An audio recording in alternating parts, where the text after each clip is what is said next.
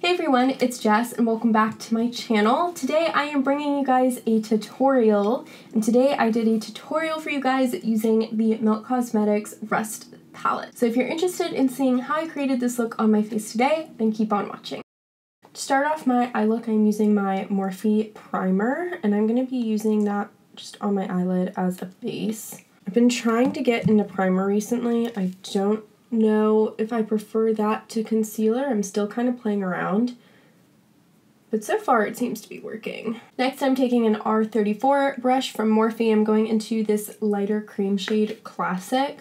I think I'm gonna just use that all over like my crease area. Kind of like set that primer. It's gonna say concealer, set the primer. If you guys have any eyelid primers that you love, definitely leave it in the comments below. I'm in the market trying to find ones that I like more than the Morphe one.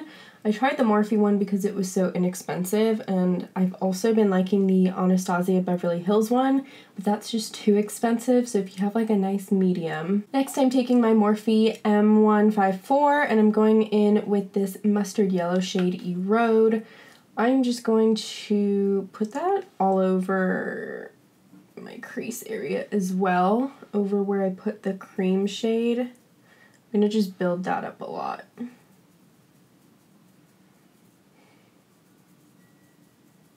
See, the problem I run into with the Morphe primer is I just feel like it dulls my shadows so much. Like, because normally Melt's shadows are extremely pigmented, and I just feel like it's dulling my look a little bit. Maybe not. Maybe I'm just overreacting. I'm finally having a good pain day.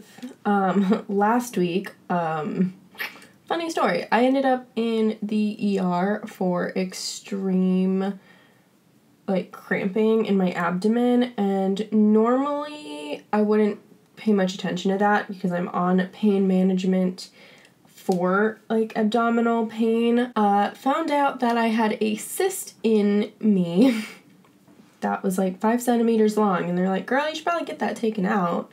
So then I had to stay overnight, and they took it out the next morning. But I have been pretty much in bed for the past week. I'm supposed to be in bed for another week, but I figured I feel fine enough to sit up and film some videos. I miss doing my makeup, and my husband's gone, so I have nothing to do. Next shade I want to go in with is this first brown shade Rubbish, and I'm using one of the eyeshadow brushes from the Wet n Wild Pac-Man collection. It was brush washing day today, so none of my normal brushes are available for me to use, which is why you guys get all these fun, weird, quirky brushes.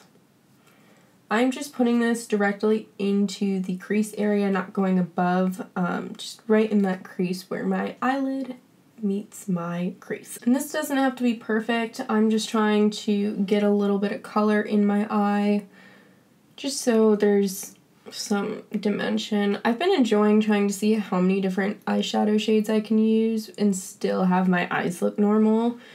Kind of been a fun challenge, and you'd be surprised at how much you can actually get away with and how many different colors you can actually blend before it looks muddy. So now I'm just going over with that same brush I used with the yellow just to kind of blend everything together, and now we can go in with some more deeper colors. Next, I'm going into the shade Rust. This is like a reddish brown shade, and this is like supposedly what this palette's all about. It's the Rust palette. So I'm just kind of putting that in my outer corner, working that about the outer third of my eye. I'm working that a little bit on the lid, but also a little bit into the crease, about the outer third.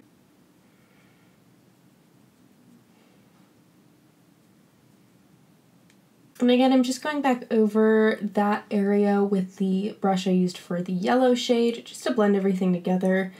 I find the fluffy brushes are the easiest to blend my shades together. Next, I'm going to go in and add the shimmer shade. I'm going to use this shade right here, Tarnish. I'm also going to mix a little bit of Redox, kind of on the outer bit.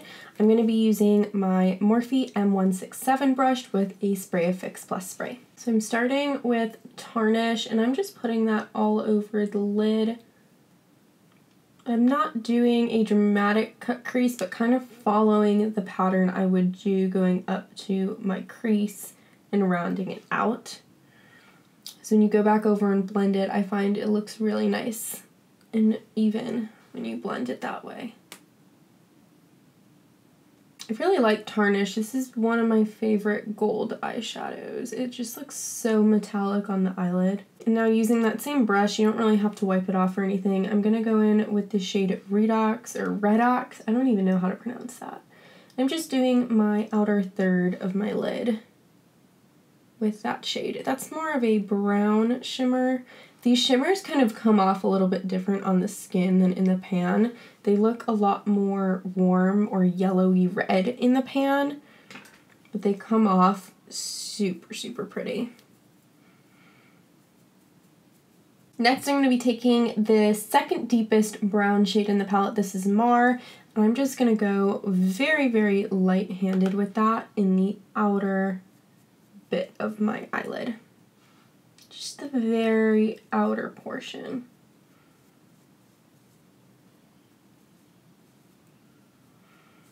I like doing the smoky eyes that are very, very light in the front half and go into a more dramatic or smoky second half, like back half. I feel like it makes your eyes look more awake. That's just my opinion though. I have just the smallest bit of fallout, so I'm going to go ahead and quickly flick that off. I was going to use this for blush. Hopefully it doesn't do anything.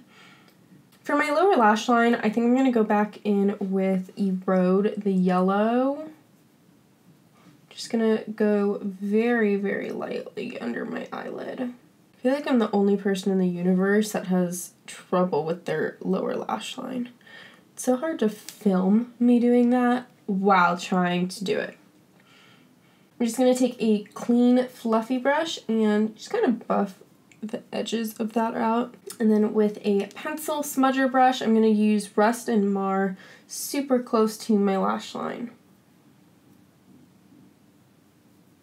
For inner corner highlight, I'm going to use my Anastasia Beverly Hills Omrizi highlighter. I'm just going to pop that right in the middle of my inner corner. And last but not least, I'm going to use my Urban Decay Perversion Mascara on both my top and bottom lashes. I hope you guys enjoyed that little tutorial. As always, I will leave all the products I used on my face down in the description box below if you want to check any of those out. Be sure to give this video a thumbs up, and if you're not already, make sure you're subscribed so you never miss an upload. And I'll see you guys all later.